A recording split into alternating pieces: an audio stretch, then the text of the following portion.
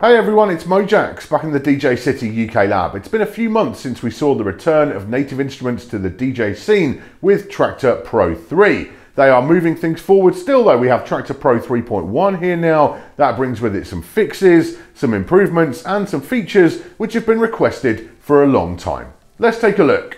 It's worth noting firstly that by the time I came to install Traktor Pro 3.1, Native Instruments had already released 3.1.1, as the first version had some stability issues on OS X. 3.1.1 has been totally stable for me on both OS X and Windows. And whilst we're talking about Windows, it seems that the latest updates for Windows 10, 8 and 7 actually completely break compatibility with the Control S4 Mark II. So if you rely on that hardware and use Windows, you need to be aware of that. We'll link to that information in the description below. As for the good news, however, the headline new feature of 3.1 is the addition of parallel waveforms after many years of user requests. Like in Rekordbox, they're located above the track decks as opposed to below, which is the Serato DJ Pro layout. You have plenty of zoom options, although like in other software, you do eventually reach the limits of waveform rendering if you zoom out too far. It's also possible to select which decks have the big waveforms too, which is great. If you use decks C and D for things like remix decks or live inputs, you're not wasting extra screen real estate for empty waveform slots. This is not a layout which I'm that interested in using personally. I don't use it in any software, and I've always liked using Traktor's phase meters. But I know a lot of people love those big waveforms, and so this is a superb addition to Traktor Pro, especially if Native are trying to win over users of other platforms. Another new layout they've added is the single deck view, and this one I will be using a lot. When preparing tracks, adding cues and tweaking grids, it can be a little fiddly doing it on a regular track deck. Well, now you have the option to have a single deck going across the whole screen, which should make such tasks a lot easier. I'm a big fan of this addition.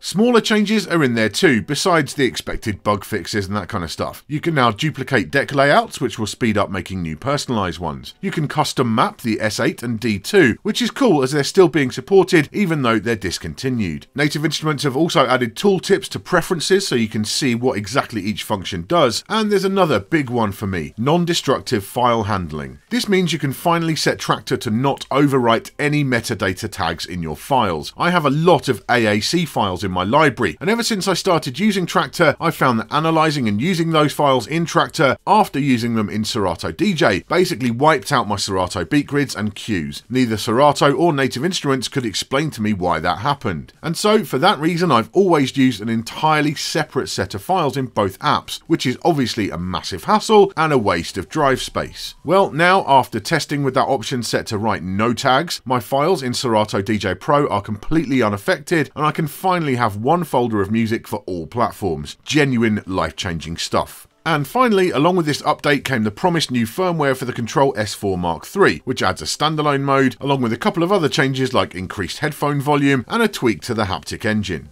The standalone mode is definitely welcome, as it means you can use the S4 Mark III as a mixer with filters without having your computer connected. It's not entirely smooth changing from software to standalone mode, but quick enough to get you out of trouble in the event of a crash. I also found the phono preamps to be much hotter in standalone than in software pass-through mode, which brought its own issues with electrical interference and so on. I found my internally grounded 1200s to be basically unusable with it. I'd love for Native Instruments to tweak those preamp levels in the next version, but the standalone mode still remains a great addition. So there you go, a quick look at Traktor Pro 3.1. Obviously not as massive an update as the previous one going from 2 to 3, but nonetheless, some good new features in there, some stuff which people have been waiting for a long time, some solid bug fixes, and I'm still very happy with the direction that this software is going in. Thank you for watching today. Make sure you're subscribed and you hit that bell icon down below to get notified anytime there's a new video from myself or the rest of the DJcity team. I'll see you soon.